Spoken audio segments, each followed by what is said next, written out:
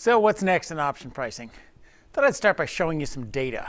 Now, data, we usually, the models we've shown, we've plotted the option price as a function of the stock price. At any date, you have a stock price and a whole range of strike prices. So the data I will show you is on a given day, what, with the stock price being one number, what do call option prices look like as a function of strikes. So this graph here, this point here will show up the stock price is fixed, and now we're going to graph it as a function of strikes. You're going to see the same picture, but you expect to see a downward sloping curve. This one here, for example, is where the strike price is well below the stock price. Well, that's where the strike price is well below the stock price. So let's go look at that data. I downloaded these a while ago. These are the S&P index options. They've got a year to expiration, and the top left panel shows you the call prices. And you can see exactly the pattern that we thought we'd see. Those are real data. That's a line that I fit through them, but you can see that those data fit very nicely on a line, as the Black-Scholes model says they ought to. And that line's approaching a 45-degree angle. On the right, I've got the put prices. They work the same way. As a function of strike, one is at the money, strike equal to today's stock price, which was about 1,100 on the day that I downloaded these. And you can see that out of the money puts and in the money puts do exactly what they're supposed to do. So let's ask the question. I mean, these look visually almost exactly like the Black-Scholes formula. How well is Black-Scholes holding? And what do these prices look like? Notice it costs about $50 to ensure yourself that your stocks will never lose money. Out of $1,000 roughly was the S&P index at the point. Sort of makes sense. There's about a 15% volatility on this date. How about those out-of-the-money put options? They look remarkably cheap, don't they? To protect yourself against a 20% loss, that's the 0.8, it looks like it's only a few bucks worth of insurance premium to protect yourself against a 20% loss in stocks. So you can cut off that whole left tail for something that looks like about $2 on the graph. So are out-of-the-money options cheap? Or maybe they're expensive? Well, we got to look relative to the Black-Scholes formula. These are pretty pictures, but they don't have the actual formula in them. So to make that calculation, our next graph has the exact same data, but the implied volatilities. So remember, this is the volatility assumption you need for each option in order to make the Black-Scholes formula work for that option. The at-the-money volatility on this day was about 14%. It's a fairly quiet day. But notice the implied volatility. The Black-Scholes formula says this should be flat. Everybody should be trading at the same implied volatility. The implied volatilities, in fact, are not flat. There's a little bit of rise on the right-hand side and a big rise on the left-hand side. This is known as the implied volatility smirk. That the way out of the money put options, the one that provides this disaster insurance, or a fee for writing disaster insurance, if you're on the other end of it, have an implied volatility much higher than at the money. And it's a big difference. We're going up from about a 10% at the money volatility to 26% out of the money volatility. So it looks like, in fact, out of the money put options are expensive relative to Black-Scholes formula. You pay more than Black-Scholes says you ought to pay for them. There's a clear pattern. It's not just random, but you pay more than Black-Scholes says you ought to pay for those options. Another way of putting the same observation, tying it into our last lecture, we showed last time that the second derivative of call price with respect to stock price gives you the contingent claims prices. So I took the second derivative of call price with respect to stock price, and that's the blue line here. And you can see it looks like a state price density ought to look. The probability of getting way out of the money of a big fall in stocks is low. And so the state price for buying insurance against that event is low, as it looks like. But I also fit in the red line the log normal probability distribution underlying the Black-Scholes formula.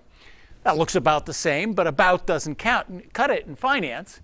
In fact, these extreme left tails, the 80, the 60, 70, 80, the state price is way, way above the probability. The log normal distribution says that a 20, 30, 40% decline just shouldn't happen that often. The state prices say it costs a lot to buy insurance against events that shouldn't happen that often. So here I translated it to a discount factor. A discount factor is just state price divided by probability. If you buy the log normal probability distribution implicit in the Black-Scholes formula, that state price divided by that probability, the probability is so close to 0 that even though the out-of-the-money puts are only $2, they should be 2 cents. So the ratio of state price to probability, the implied discount factor, the implied marginal utility in these extreme events is enormous.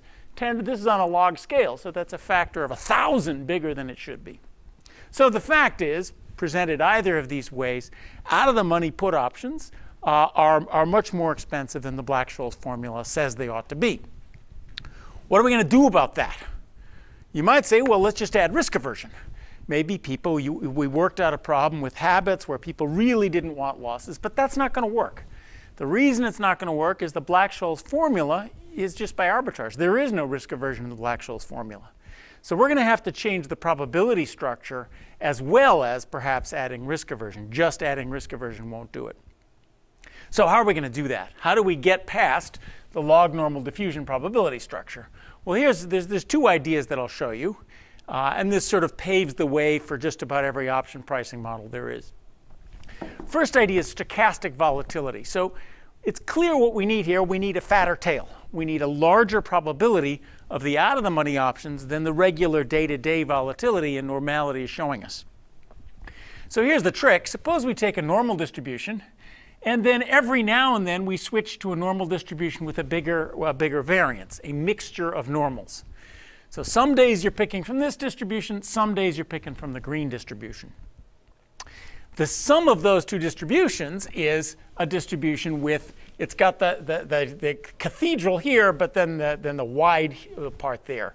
It gives you a fatter tail than a normal distribution can produce. Now we need not just fat tails, we need a fat left tail. So how do we do that? Well, what we do is we have the regular normal distribution, and then we shift to this fatter tailed one in bad times. So if you're more likely to shift to a fatter tailed distribution in bad times, then the net result will be a distribution of 1 period returns with this fat left tail and not so much a fat right tail. So that's how can we put that into equations? We need stochastic volatility, and we need volatility to go up in bad times, which is a good thing. That's what we see. Well, here's a structure that puts that in place. In place of the geometric diffusion, d stock over stock, we have the regular mean. But now we will let the volatility also vary through time. Instead of being a constant sigma, it's going to be square root of v. And then we'll let v, the volatility, move stochastically through time. So this is an AR1 process with a square root term there as well. This just lets volatility wander through time. The square root nature of it keeps volatility a positive number. And let's make dw and dz correlated with each other. So when there's a bad shock to dz, there's a big shock to dw. In bad times, volatility goes up. That kind of process is exactly going to generate this kind of distribution which we need. So let's go. We know how to do this. We need to write down a discount factor and then do what we did last time. The discount factor, the first term, we know how to do. But we need to add, there is the possibility that there's a market price of volatility risk. The discount factor needs to load on all the shocks, not just the shock to the stock price. OK, so let's add that in as a parameter and see what happens. You know what to do next. Solve this forward, then either produce you can solve that forward and produce an integral. Evaluate the integral. It's not going to be fun, but you know how to do that. Or plug this into the Black-Scholes style differential equation and solve the partial differential equation. You at least know how to program a computer to do that, or hire a physicist or someone who knows how to do hard integrals or solve differential equations. The result you're going to get is a call option price. What's it going to look like? I added I to think about different options. It's going to be a function of the strike price, the stock price. Now it's going to be a function of volatility, which varies over time. So each date will have a different value of v, and of course time to expiration with some parameters in there as well. So we just get a little more than what we had before. Before it was just as a function of strike price and stock price. And a constant v, now v varies over time as well. But there's only, for all call options, there's only 2 things varying. There's the stock price, which we observe. There's v, And from seeing 10 or 20 different call options, you can figure out what the value of V had to be. That's the implied volatility for that day. And we have these parameters, but you can figure out one parameter from the data. So this will generate for you, it's like a two-factor model. And you can figure out the parameters that you need from the strike, from the call options as a function of strike, with this additional parameter in there, the market price of volatility risk. The other approach to handling this problem, and the other approach to option pricing models you'll see, is to add jumps. So here it's the same thing we had before, mu dt plus sigma dz, no more of this varying volatility.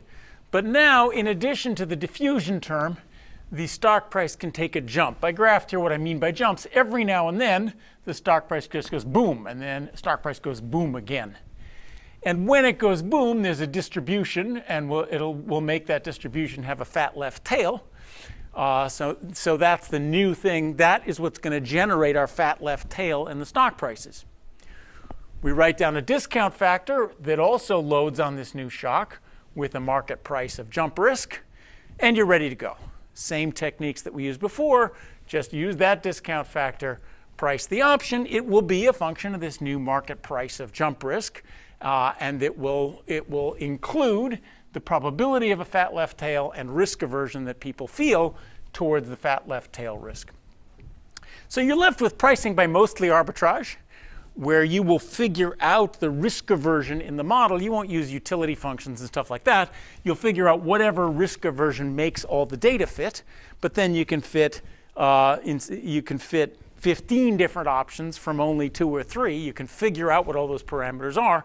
You will have a disciplined way to price nearby securities, to price one thing in terms of many others, possibly to detect mispricings. That's what people use it for. To construct hedges.